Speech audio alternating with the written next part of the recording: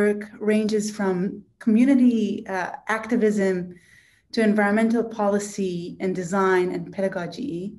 And for the past 20 years or so, Matt has dedicated himself to creating and managing networks that transform systems for a sustainable, just, fair, and hopeful future. Matt is currently the executive director of the Breathe Collaborative, a clearinghouse for information on air quality in Northeast US. Prior to that, Matt has served as program director of Sustainable Pittsburgh, where he created Pittsburgh's Sustainable Business Network. Matt has been teaching sustainability and environmental policy at Heinz College, Carnegie Mellon University since 2008, and I first met Matt when he was my professor for a class on community sustainable development. And then he also became my mentor as part of the Urban Land Institute competition, where we've made it to the final round. Matt has published multiple peer-reviewed articles on sustainability, design, and education, and has co-authored the book called Ethical and Environmental Challenges to Engineering. So you can guess that he is an engineer. His background includes a PhD and master's in system engineering, as well as a bachelor's in aerospace engineering from the University of Virginia. Matt, I'm super delighted to have you with us today. I'm so inspired by work, and I hope our students, I'm happy that our students will have the opportunity to become inspired as well today. And with this, maybe Rim, would we enable Matt to share his screen? Thank you.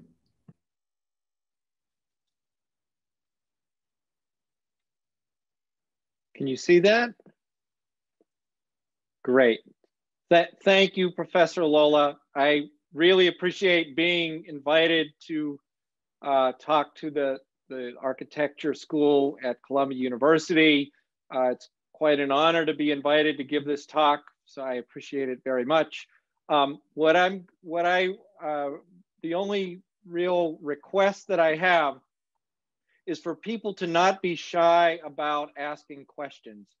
So I have the chat up and can follow that. Whoops, I think we lost my screen there. There we go. There we go. Okay, so if people have a question, you can feel free to type it in the chat and I'll take them. We have time at the end for it. But I also can take some questions as we go along. What I wanted to talk, my talk is stories and sustainable community development, because part of this story is my own journey in learning about this field that's emerged now about resilient and sustainable communities, cities, and cultures. And it really has been a journey of discovery for myself, because these things didn't exist 25 years ago. And so I want to tell a little bit about my own journey and story and interweave it with some of the work that I've done. And then, we'll talk about some of that as well too.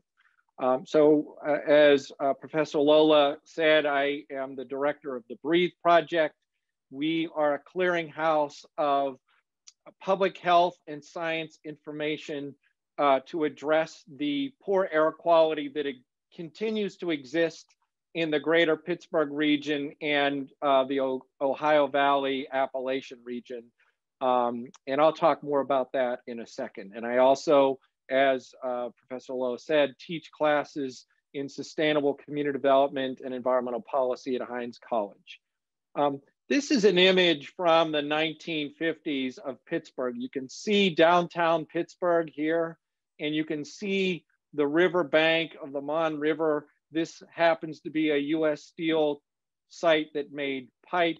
And sites like this lined both sides of the river valley, extending about 40 miles upriver of the Mon River, which is the most heavily industrialized place in southwestern Pennsylvania, and really post-World War II, almost the most heavily industrialized zone in North America.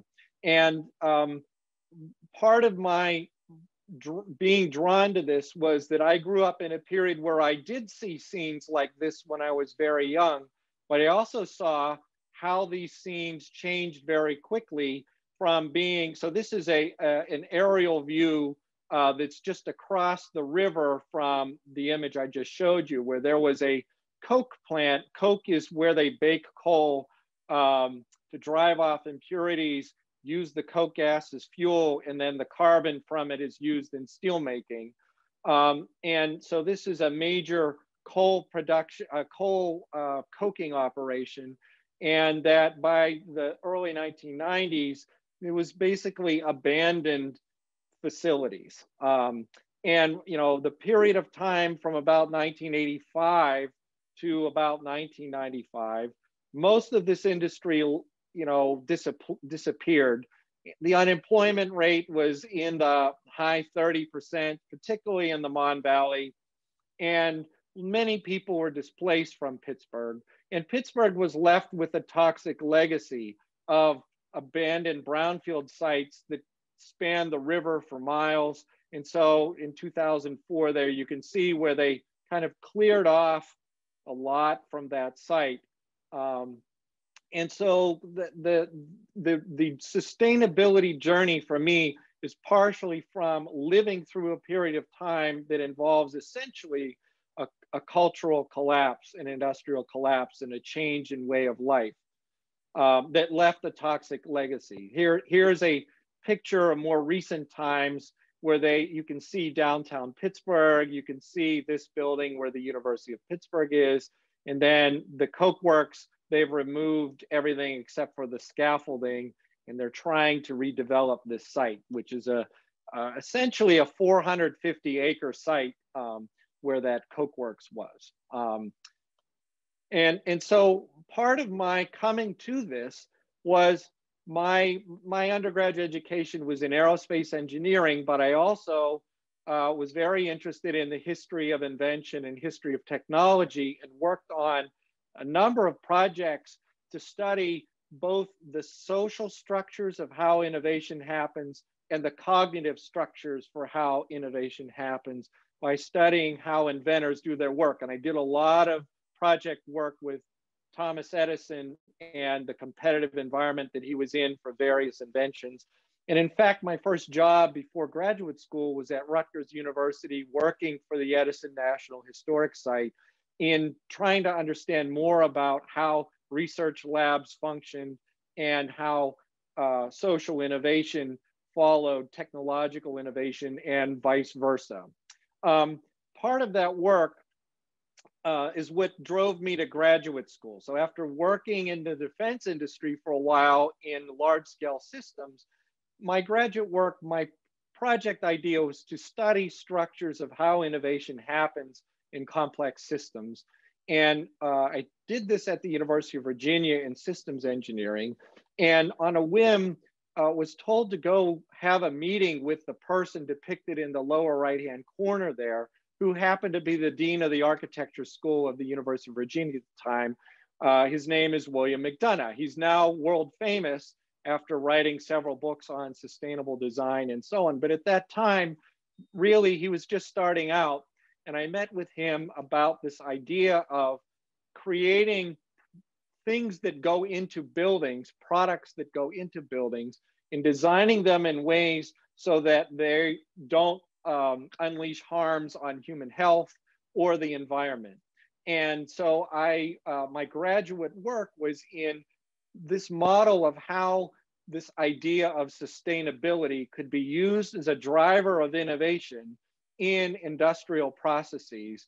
And I was motivated by this to see if something like this could be brought back to Pittsburgh, my home, to try to heal some of the things that existed there. And so this project, I had published a number of studies on this, on how the manufacturing in this textile mill located in Switzerland that was essentially going to disappear because of competitive pressures, much like what happened in Pittsburgh, except they used the environment as this differentiator, built a new market, and were able to thrive and win all sorts of awards for that work. You know, at this time in 1993, 1994, the idea of a green product itself was a novel concept, and having it be part of a manufacturing system was also quite new and exciting. And so that's what propelled me into the sustainability work. And so I moved back to Pittsburgh and got interested in, well, actually, before we jump back to Pittsburgh, I also continued looking at other models of innovation and went to a really inspiring talk in the year 2000 when I was finishing my PhD by a historian of technology. His name is Tom Hughes. He's now deceased. He worked at the University of Pennsylvania studying systems of innovation as well. And he asked at a meeting of historians and engineers in the year 2000, this question looking back over the prior century of what would be the greatest invention of the 20th century. And what, you know, people responded with things you might expect, like space travel, rockets, computers, mass manufacturing of automobiles, refrigeration, generation of vaccines to respond to disease, penicillin. And Tom Hughes gave this really provocative answer to me that was really what was invented in the 20th century. The greatest invention was the ability to build and manage large-scale research and development systems. And that's kind of a mouthful, but really what he was saying is that the ability out of which our culture enabled the ability to solve lots of scientific and technical problems simultaneously, and therefore enable the construction of many complex systems after World War II is really what changed the world. There were two key pieces to this. One was being able to be on top of multiple development projects, like was exemplified by the Atlas rocket program, where they had to figure out how to invent combustion, how to invent the structures of rockets, stability and attitude control systems, the telemetry, and the tracking systems and so on. All of those needed to be solved at the same time.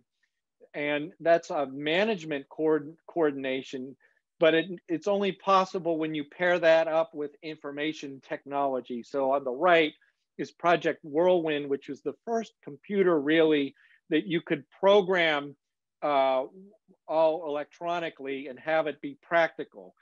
This used, the key innovation here was these boards that you see here are memory boards where there were little ceramic donuts at the intersections of different wires, and that would hold magnetic charges in strings of 32 corresponding to a 32-bit computer system. Prior to that, they were using punched cards, paper tape, vacuum tubes that would break all the time. And so this really became the first practical, programmable, large-scale computer system. You can see it occupied an entire room, probably had less computing power than the phones in our pockets that we have. But these things enabled the construction of many large-scale systems that were unleashed on the world as a result of that. So this is the internet, a map of the nodes of the internet. Large-scale construction processes that enabled the construction of many highways.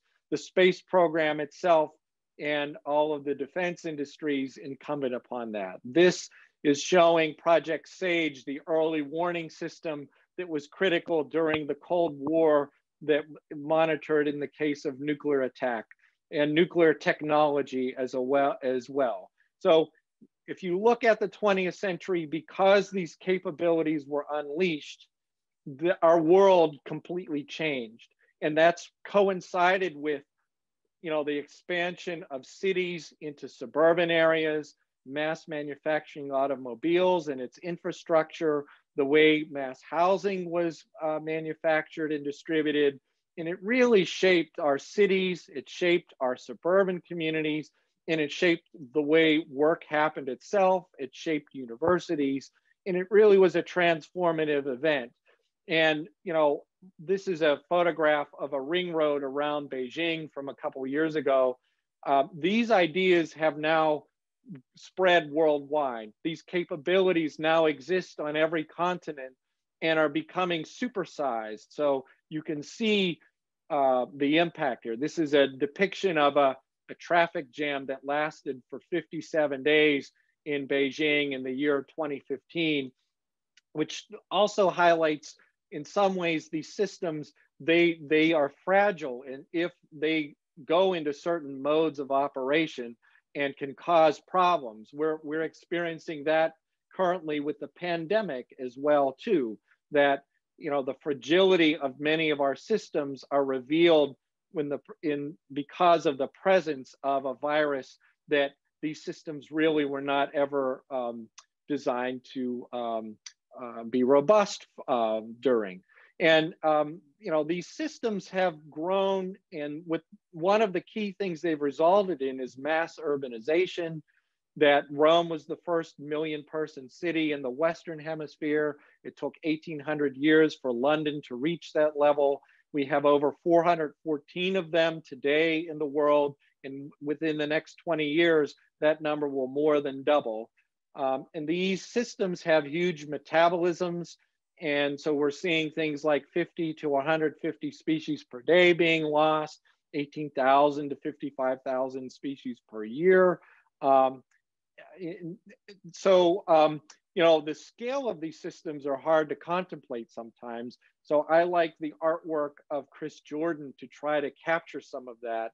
And so this one, called Light Bulbs, is a depiction of, what is it? It's 426,000 light bulbs, which is the number of kilowatt hours that are wasted per minute in the United States. And then this one is called Packing Peanuts, that it's 166,000 peanuts, which is the number of overnight packages that are moved around per hour in the United States. And then this one is cell phones. This one is 424,000 cell phones, which is the number that are discarded in the United States every day. This one is containers that reflect the number of containers that are offloaded on the shores of the US every second. So these systems are huge and have huge impacts. And so that inspired me to try to work at scale. And so I built a couple of programs in Pittsburgh to try to get more businesses adopting sustainable technology. So I'm just going to go through this quickly. This is a program that ran for 5 years, and it was to try to inspire companies to take action to save money and save energy and water. You know, we marketed this. At one point, we had about 112 different businesses participating. They're of all different scale and sizes and so on that were part of this. And, you know, we tracked their actions. Some of them were related to equity. Some of them were related to energy efficiency, water mitigation, and so on. And so it resulted in, you know, tons of landfill waste reduced. In 1 year, this was 436 tons of landfill waste increase in diversion rate. We saved electricity, 112 million kilowatt hours over those 4 years. That's enough for to power the homes of 10% of the city of Pittsburgh, valued at around $9 million. If you include the social cost of carbon, you're up to about $10.1 million in savings from that. The CO2 that was reduced, water savings enough to fill our stadium 93 feet deep, and then air quality savings as well too. And we have problems with particles in the region. And so this was a good thing to track how many pounds were kept out. We gave awards made from recycled materials, to different businesses that participated in the region, and tracked how well some businesses performed over multiple years, where they reduced, their energy use 65, 70%, and so on. But what this competition never really addressed were issues that are called material issues. So material issues go beyond just operational issues. They go to what the product is that that company makes, or what that key service is that they produce. And there are sustainability issues associated with that. And the Global Reporting Initiative requires what are now known as materiality assessments that reflect the interests of the ability of that business to perform, as well as what the impact is on various stakeholders. So there's always now happening a materiality assessment of how businesses do their work. And you can see that there are these maps that are produced on different environmental, social, and governance related issues of different scales and different priorities. Well, we did this and incorporated that into our work and launched a program called CEO for Sustainabilities in Pittsburgh. And what we found was that there were some common topics that multiple businesses throughout our region needed to identify as key topics. And one of those topics, this is just showing the Bloomberg terminal for how they track some of these things. What we found was that air quality emerged as a regional problem, that the air quality in Pittsburgh, multiple businesses found were material for the success of their future, as well as the success of our region. And so that's why we launched the Breathe Project. It emerged out of this need to address the material lagging nature of our region's inability to have high quality air. It leads to shorter lives. It leads to misery. It leads to unpleasant community experiences. It leads to an ability to attract talent and retain talent. And it leads to a bad reputation for the region. And so that's why we launched Breathe Project. And the collaborative is the collection of 42 organizations working together to address air quality in southwestern Pennsylvania. We've aligned our work with the UN Development Goals so that by addressing some of these air quality and human health issues, it maps onto the ability to meet the Sustainable Development Goals, which our city has adopted as a framework for us. So I just want to talk a little bit about air quality now. We still have a very serious air quality problem, and adding to it only makes things worse. So some statistics: the American Lung Association gives us straight Fs for particles and ozone, and it's been like that for a long time. The air quality and the air quality index, that's rated green for good, yellow for moderate, up through red, has really been unchanged. About 2/3 of the time we have not good air in the greater Pittsburgh region.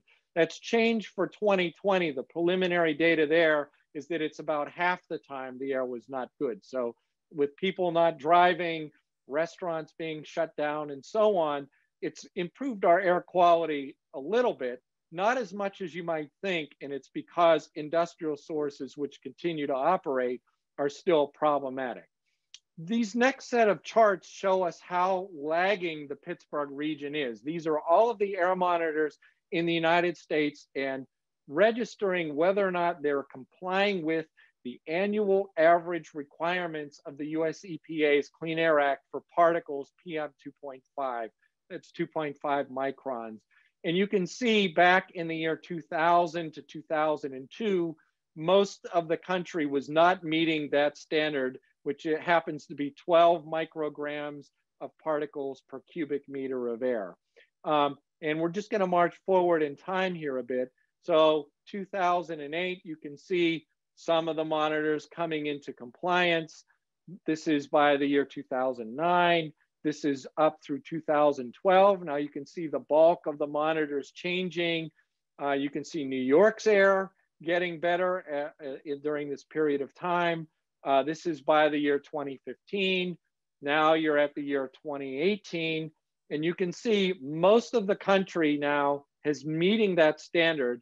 And there's one red dot here in southwestern Pennsylvania, outside of California really, is where the air is still a problem. And so that's another reason why we have to mobilize. And in fact, this is a hyper-local map that shows the percentile ranking of the monitors in our region, with one monitor being ranked at the 3rd percentile. That means the air is worse than 97% of the country for particles in the Monongahela Valley. I showed you earlier the slide of the river of the Mon Valley. There are still some steel plants that are operating there and coke works that cause pollution problems. This is again showing the air quality index for the different days over multiple years. It's showing that it really hasn't changed very much. 2020, it's gotten a little better, but it's still, 50% not good. These are some electron microscope images of particles. The scale at the bottom is 5 microns. So these are about half that size. If you think about it, about 30 of these fit across the width of human hair. And when you inhale them, they bypass your lungs' defense systems and go straight into your bloodstream, and then they can accumulate in tissue. And as a result, our air continues to have problems here. If you rank us on a national scale on the average of air in our region, we're at the 11th percentile, whereas New York's air comes in at about the 50th percentile. So it shows you how far we have to come to address this issue. And I'm gonna skip this. This is a fancy chart that just basically says that any time you can decrease air pollution, it results in saving lives. There's no floor to the reduction of that level. The more you reduce, the more lives you save. And this is showing that our air mainly comes from industrial sources, unlike other parts of the country where mobile sources make up a lot of our air pollution. So as a result of the particles, we have higher cancer risks. You can see downtown Pittsburgh, the Mon River. This is the Mon Valley, where there's still a lot of these industrial operations. And this is Neville Island, another concentration of industrial zones. And they have high cancer risks that far exceed the national average. The entire county actually is higher than the cancer risks for the country. And then this breaks it down by neighborhood, showing the percentile. And most of our county is in the 95th to 100th percentile for cancer risk from air toxics as a result of these pollution problems. And we've got 1.2 million people in the county. The whole Pittsburgh region has about 4 million people, and there are people with different risks that are more vulnerable to air pollution, particularly during COVID, where we know that particles result in poor health outcomes to the community. And this is showing some concentration maps of where the river valleys and a lot of environmental justice communities are where pollution tends to be the worst. This big red spot here is in that Mon Valley region that I identified earlier. So part of our challenge has been that because these particles, you don't really see them, people don't see smoke coming out of smokestacks in Pittsburgh anymore. And so one of the challenges is just educating people about this problem of air quality that we have. And one of the ways we did that was work with our partners at the Create Lab at Carnegie Mellon to create an app called Smell PGH, which is a crowdsourced app that can be downloaded for free. And anytime anyone would smell a bad smell, from air pollution, you can record that and describe it, rate it, and it gets geocoded on a map. And then the circles are the EPA monitors that the data is plugged into. And then it's possible to see other people noticing that smells are pretty bad. And the data that's been collected, there's been about 40,000 of these reports since this was launched. And there's a strong correlation with smells and air pollution. So your nose is a pretty good monitor. The Create Lab has now launched this to something that's called Smell My City, so it can be used anywhere in the world now. It's been very useful for getting people engaged about awareness about air pollution. And so this is a series of dates in November that show, you know, a large number of really smelly, large number of smell reports and red monitors showing that there were emissions of air pollution on those days. This is an image of one of our biggest existing challenges to our air, the Clairton Coke Works. And I'm gonna share with you a video of an event that happened on Christmas Eve of 2018. Let's see, I'm gonna put this in my browser and then share that with you so that you can see that.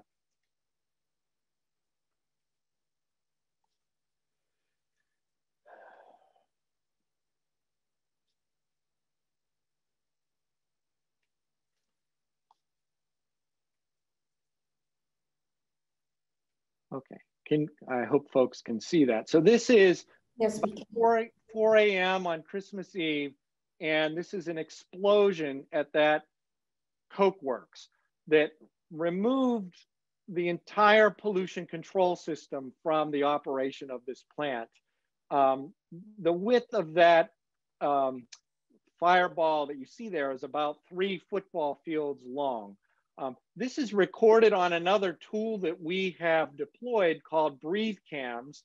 These are pointed at the region's most polluting facilities where we record their activity 24 hours a day, 7 days a week. So our Breathe Cams captured this explosion. I'll play it one more time so that people can see it. But these are available for free on our website, and people can go, if they smell something that's bad, they can go and look to see whether or not there are emissions happening at plants like this. Well, this was a very unusual situation with the scale in which this occurred, and it removed the ability for this Coke Works to run any of its pollution control system.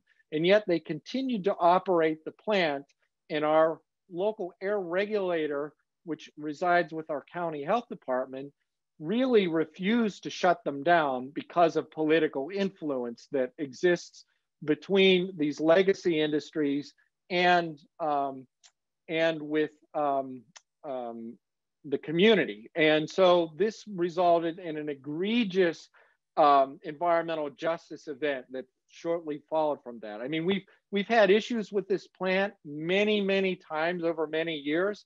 It's owned by US Steel.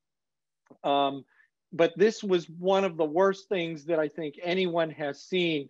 So we noticed, we work with asthma specialists, and what was found very shortly after that, so that explosion happened on Christmas Eve 2018, and by January 15th of 2019, were already watching the large numbers of asthma, uncontrolled asthma events and lung functioning decreases occurring in the community of Clairton, where people live adjacent to that plant. This is, again, from our cameras, that gas, once that pollution control was taken offline, US Steel was piping that gas to open flares up on the hillside. And so this is from across the river, about a mile to a mile and a half away from the site. So there's a flare here and then some more flares here. I'll zoom in on this. So just to give you an idea of the scale, this is about 5 railroad cars long with where they were just burning untreated coking gas openly in the atmosphere. And they did this for 101 days. Because action wasn't being taken to shut that plant down, we organized the community to demand that U.S. Steel hot idle that plant. And so by the 22nd of January, we held several rallies organizing the community to demand that U.S. Steel stop dumping pollution on the community. There are about 140,000 people that live within 5 miles of this coke works. There were elected officials that were brought into this, and we had lots of media coverage on this. It resulted in the state government holding a state government public hearing in the city of Clairton. And so this is a video. So the state representatives and senators are seated at this table. And this is where the testifiers were sitting. I happen to be sitting right here. Okay, you can't see me. You'll show me in a second. But what happened, this was in the city of Clairton Hall. You'll notice that there are a lot of people in here in these orange suits. So U.S. Steel paid 200 of their employees to go into this room and occupy all of the space to intimidate everybody. You'll notice if you look around this room, this community has about 40% of residents are African-American residents. And if you look around this room, you see there's really only one African-American person sitting here. She happens to be a city council person for the city of Clairton. And this was all done to intimidate. So here's the U.S. Steel team basically saying that they can't do anything, that they can't shut the plant down because it will cause more emission harms than if they tried to shut it down, than if they just keep it running and burning the flare. What you also can't see is out these doors, there's about an additional 300 community residents, mostly African-American residents, who were trying to get in here and have their voices heard, but it didn't happen. This is my testifying before the committee. There's a video that's available to watch where we documented how illegal this really is, that it's, for them to continue to operate was really grossly out of line. And then this is just turning it around the other side. One of the state representatives, Summer Lee, an African-American woman, the steelworkers, when she was trying to ask questions, the steelworkers were heckling her and making really out of line racist comments during that period of time. Some of these other state reps, like this person here, he was a former U.S. Steel employee. Now he's installed in state government. This gentleman as well. And so, you know, this has been a political uphill battle. And in fact, our lieutenant governor, who has made national news in the last week about his announcement that he's running for our U.S. Senate seat next year, he actually acted as a cheerleader for U.S. Steel at this event to try to deflect some of the political heat that was going on here.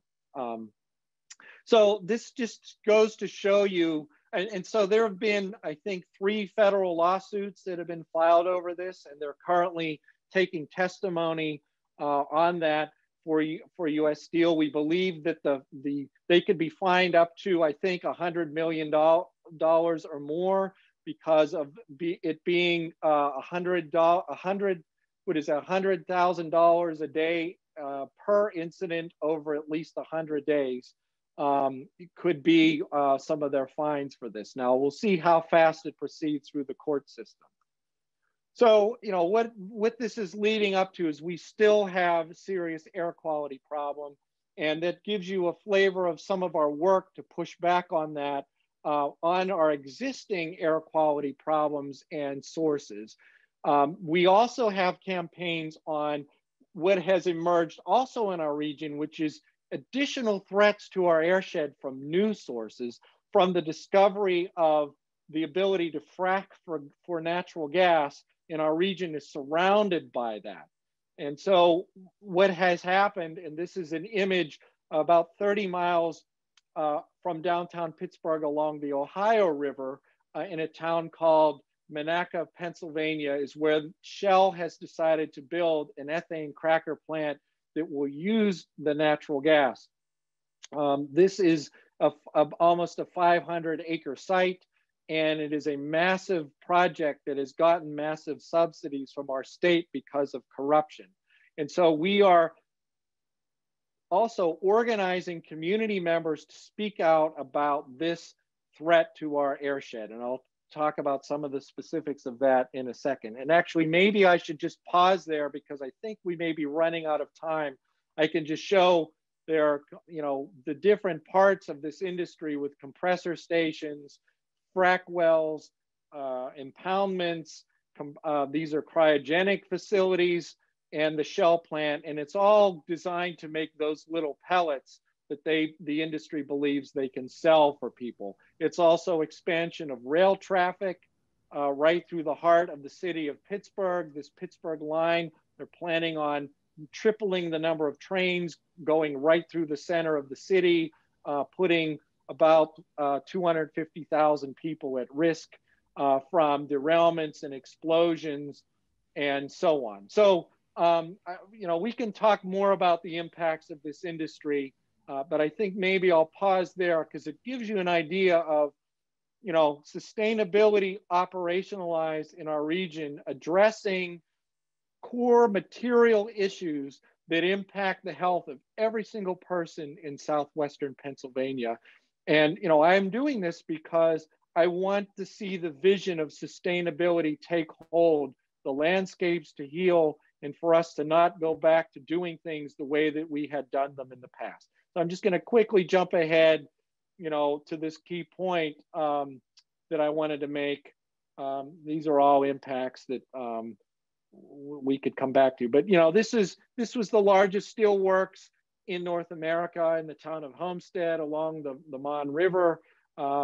We had bet on a high volume, low margin commodity business that left a toxic legacy in the past, and we should know better. And we know that clean energy jobs are a much better employment prospect for the region, and so on. So that's kind of what our advocacy is on now, is trying to shift our region's narrative and leadership away from the toxicity that we seem to have trouble shaking.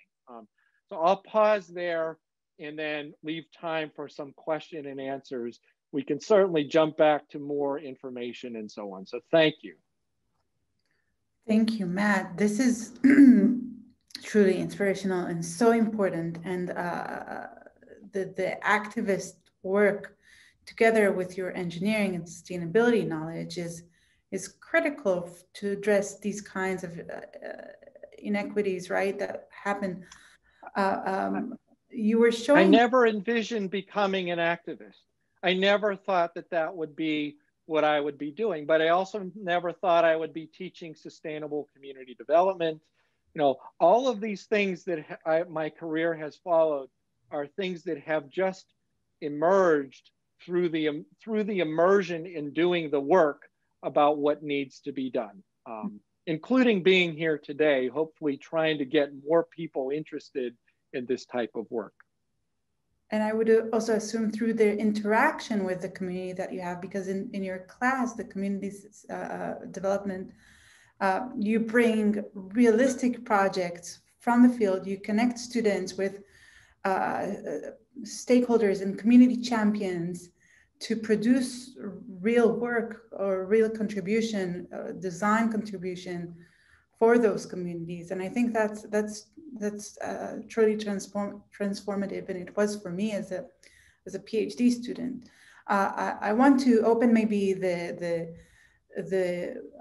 room for questions from students from the crowd, and if not, I have several questions I would like to engage a discussion with, but maybe Feel free to open your mic, speak freely, comment, ask. No, this is really an open place for discussion with Matt.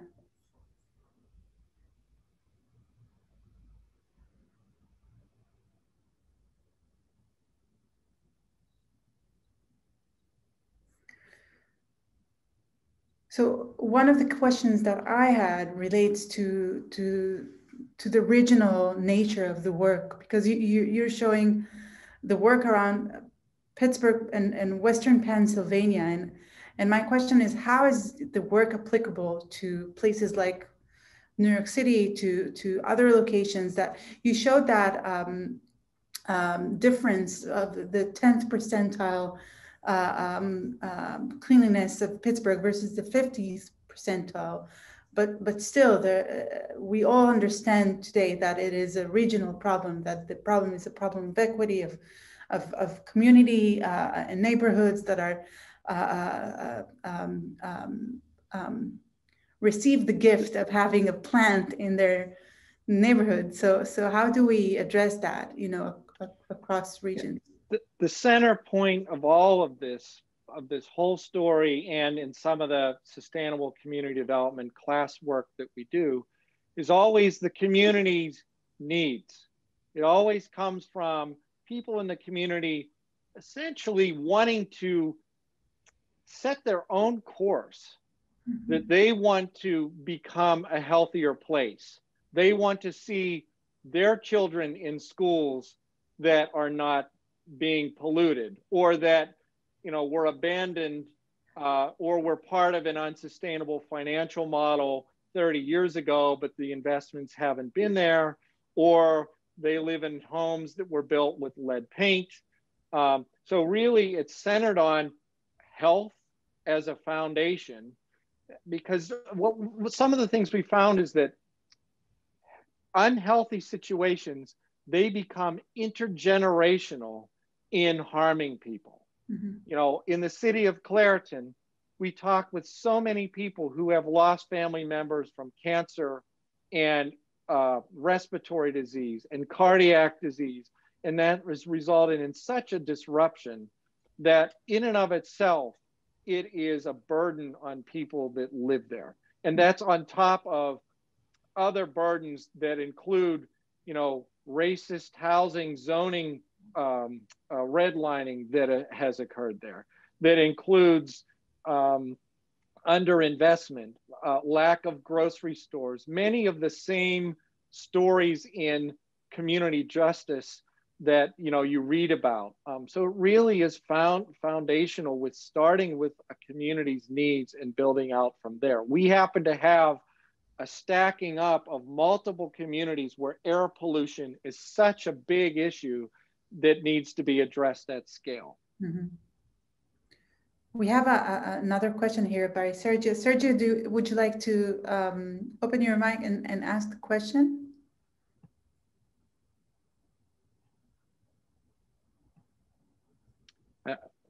It looks like he's saying, how do you balance equitable, ethical design and environmental design, and so on.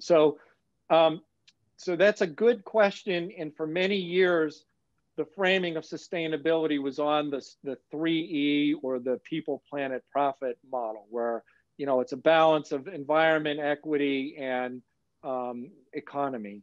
Well, what we've learned, I think, is that has the problem with that model is you always have to start with a business case. The existing economic system in the past has always been given first billing, and equity has always been pushed to the side, or said, well, we'll come to that once all the environmental issues are fixed. That was, 20 years ago was how that was framed. Now we've turned it all around. You have to begin with equity and health as a foundation, because none of the other things matter. We've seen that with the pandemic, right? If you can't have access to healthcare or a safe place from a health perspective, that none of the other things matter. And by the way, none of those other things end up working. They're all stacked up against people who happen to not be fortunate enough to sit on the side of the benefits of a lot of these systems. So in what we're learning is that our economic system fundamentally doesn't work at all now. Some of the things that we've learned about the petrochemical industry, which is, we're fighting in our region, is that the whole business model is messed up. They have lost in the last 10 years over $300 billion in losses, and have generated no net jobs for any place where they've operated over the last decade. So all the crap about the fracking revolution and all the good it's done only harms, no benefits at all, and net negative. So you have to start from the foundations of what is the ability for people to live in healthy communities. And then the environment is a key piece of that, because if you're living in pollution or don't have access to food, then that's not sustainable either. So it's health, equity, voice, and then environment, and then the economy emerges from there.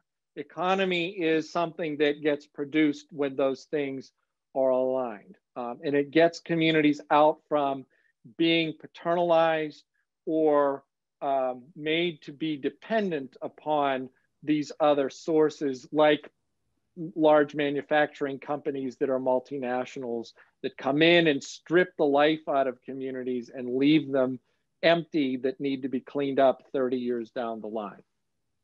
I hope that answers your question.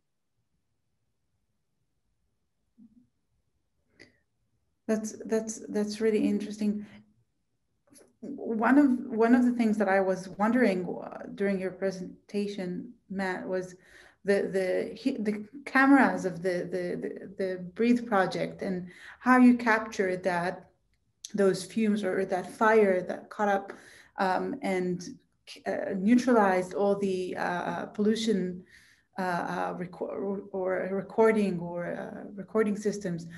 If there was not that camera there, would that event not be covered by the media or reported by the plant? No. So curiously, what happened was our health department, which is our air regulator, posted on Facebook on Christmas Eve that there was a fire at the U.S. Steel Clairton Coke Works. No one was hurt. The fire's under control, and everything, we're looking into the situation. And that's actually all that existed for about 10 days. Mm-hmm. And then we started getting these, we didn't even know, because it was Christmas holiday. I wasn't watching those cameras over that period of time, so we didn't even know. And it was the reports of children showing up at asthma clinics once school started that we knew something was wrong. Then we started seeing the EPA monitoring network, where there were exceedances of sulfur dioxide limits and particles, and hydrogen sulfide, which is a byproduct of coking. And we started collecting this data. The health department waited until January 9th, so that's almost 2 weeks later, to even let the public know that there was an issue. And they issued an order for people to stay indoors. Mm-hmm. And that order stood until May of that year. There was no other proactive measures to protect people's health other than telling people that they have to stay inside. And they didn't do anything for that to that company. The enforcement order that they put together hadn't been issued until the end of February. And that ultimately was made moot because the company was going to appeal it, and they said that they would have everything back up online by May, which is what happened. So we have this company that was not held to account. The community learned of the data that told us to go look at the cameras. When we saw that, it was like, oh my goodness. And so then all the media picked that up. It actually became a national story. as a result of that. And we've had many other incidents like this. So, you know, I can share some of those too, but on average, we're getting these eruption events that happen, you know, every couple of days at these facilities that we have these cameras. And now, because of the grassroots connection, many people in the communities now know how to use these cameras. And so they collect that and they post it on Twitter or on Facebook or Instagram. And now people are mobilizing and raising this. And it drives the regulators crazy because they really aren't interested in doing enforcement. We are needing to build a political upswell to essentially replace our county executive and our county council so that a board of health that actually cares about the health of people can be installed. You know, New York is fortunate because you have competent people that run such things in your city where health is valued. And I will just say to your earlier question about New York, you know, New York did a lot to clean up its air by focusing on heating systems around New York and making them a lot cleaner. And your air quality has improved a lot as a result of those initiatives. And in some ways, it's an inspiring case for what can be done when public officials recognize the issue and mobilize and do something about it. Yeah, although there are still pockets of problems around the city, but I agree that living in Pittsburgh, there were many more days I woke up and smelling the pollution. It was more evident, although not seen. Like the skies were blue, but the smell was bad. Exactly. And right. I think your work is an important reminder that this is not happening only in and around Pittsburgh and Western Pennsylvania, but in and around other major cities and small towns around the U.S. And oftentimes in design, we kind of go to a place that is less connected to those critical problems that are there in the field, and we need to remember that. So that's why I think it's an important reminder for students to remember that these things still happen. This inequity, this health and pollution problems still exist. It's not only something that happened 10 or 20 years ago. It's still there. It's still happening. Yeah. So what I want to share with everyone,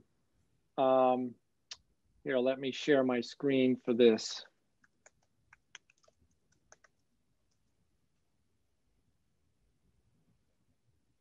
So this is, here, let me share this. So remember I showed you that cokework superstructure at the beginning. This is that site. This was that superstructure was there. It's now has the largest solar array in North America, that the well building standard and all the highest LEED standards and the various public health standards, the most strident ones are being used to define the redevelopment of this site. And it's also being reconnected. There's the housing, the residential part of the site, which is really what we're worker housing for people who worked at a site like this. The community's being stitched back together again and healed. And there's a lot of work on why air quality is important is that once these public spaces get developed and designed, people will want to be outside because it's a beautiful riverfront location now. But the air quality, if it's bad, is a problem. So we're pushing. This is a beachhead into the Mon Valley. The Clairton Coke Works is about 6 miles upriver from here, and the pollution comes right through this valley. And so design, this redesign is very inspiring for how this whole region can be transformed and changed. So it's really these things happening together, which is designing new things that are inspirational to the highest standards, connected to communities, and addressing the material issues that are holding us back. And my work has been on different parts of that dimension over the past 25 years. Now I'm charging hard on addressing these material issues, but it's so that a place like this can thrive and be very successful. Yeah, this is certainly the next phase waterfront development I've seen for Pittsburgh, because there were several phases of how waterfront remediation and redevelopment has occurred in Pittsburgh, right? That's right. From the 70s till today, it has evolved from making, big box retail to parking lots, and now this mixed use with thorough remediation. Yeah, exactly. So early on, I showed you some smokestacks with Pittsburgh in the background. So that has become a mixed use development area. That was where that former steel facility is. And that was done well to stitch the neighborhood in with that design, creating a town square, a sense of place. It's a very successful mixed use development, whereas some of these other brownfield sites that were done earlier, I don't know if you can see well on this side of the river, they're essentially big box type office park buildings that were done in the late 1980s and early 1990s. So, no residential, just parking lots and buildings, corporate campuses that were there, only accessed by car. So, sort of like version 1.0 with a much more vibrant and active and successful brownfield across the river. This Hazelwood Green site happens to be the very last large brownfield site within the city of Pittsburgh's borders. And they're really doing everything right here. So that this will become, as it's built out, and notice they didn't develop this quickly.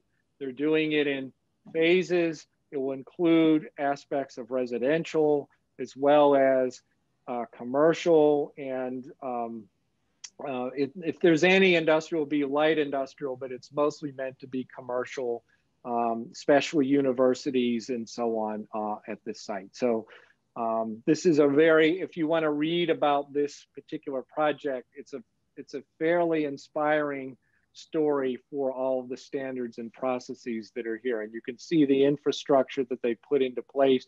They're capturing all the stormwater and so on. Mm.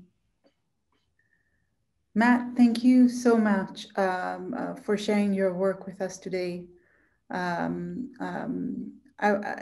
If that's okay, I would share your email with students so they could reach out to you with additional questions, since their project this semester relates to waterfront development, so it might be insightful for them to contact you.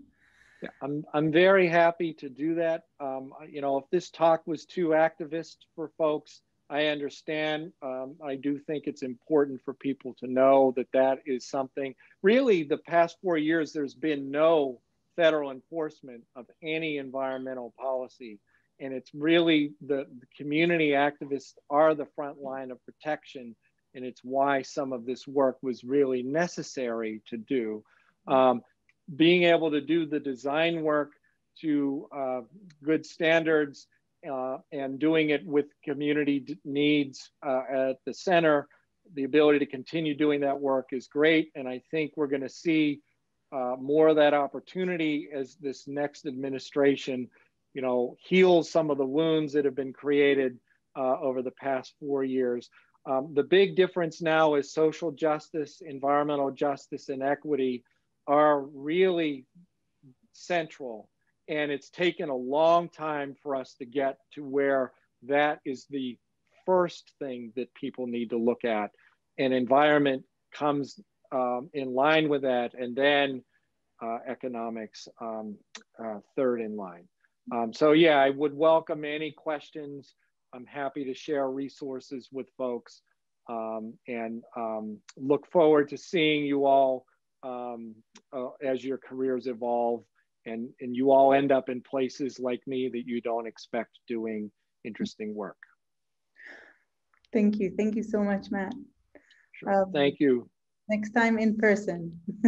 Yes, that would be great. And I would, post-pandemic, a trip to New York City sounds great. Yeah. So good luck all.